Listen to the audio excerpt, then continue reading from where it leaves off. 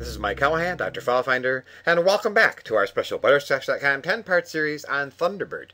In this segment, we're going to look briefly at tagging. Now, tagging is a great way to put emphasis on messages and give them some meaning, makes them easier to search on.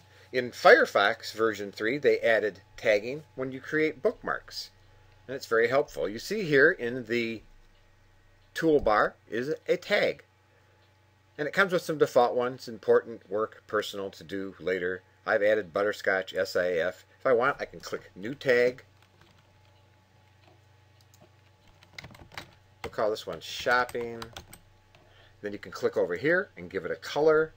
We'll make it something different. We'll make it purple. Now, what you can do is, here's a 1 terabyte Seagate drive. So I'm going to tag it as Shopping. Now watch, the whole bar turn purple. Now when I move away, there it is, it's purple. If I want to tag this message from Chad,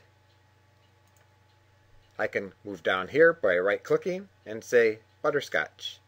This tutorial's email from Ted is talking about some work, so I'll tag that as work. So you see, you can use tags to help you delineate your email to make it easier to work with. Tagging is very useful, and there are also a number of really excellent add-ons to make tagging more complete and even in some cases make it automatic. We'll look at that in another segment. This is tagging in Thunderbird. Very useful. Bear in mind that this is a multiple part series, and be sure to watch all 10 parts.